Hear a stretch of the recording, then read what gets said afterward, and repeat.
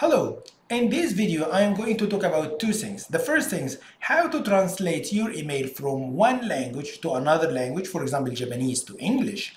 And the second thing is how to do that frequently and automatically every time in Gmail. Let's start. As you can see here, we have some Japanese email here, and I prefer to use the English language. If we access this email, here the mail content is in Japanese.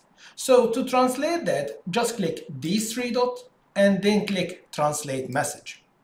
If you translate message, so you can see here, this is the translation bar.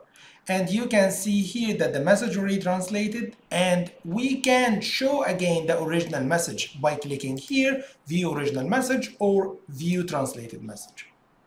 The problem is sometimes this bar is disappeared or we can see it so frequent. So for example, if you click here, always translate Japanese, so this bar will be keeping on for all coming message in Japanese.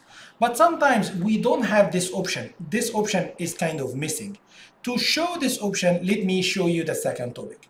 So to do so, we need to translate all other mails in Japanese. For example, if I click promotion again, and then go to the other mail, if I couldn't find here this message or this bar, what I need to do is, I need to go to the settings. So from these three dots, click here, and then settings, and from settings write translate and click here this arrow, and you can see here some of the language which I am frequently used, for example English, Arabic, Japanese. Of course you can add some language from here. If you click, you can select which language you prefer.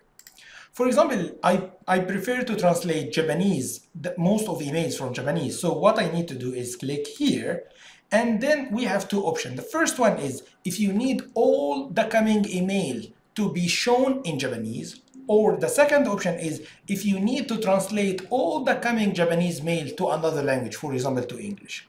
So I will click here, so all the coming Japanese mail will be translated to this first option, which is the English language option. If we go back again, all you need to do is just click here, translated your message, so you can see all the translated message inside your Gmail.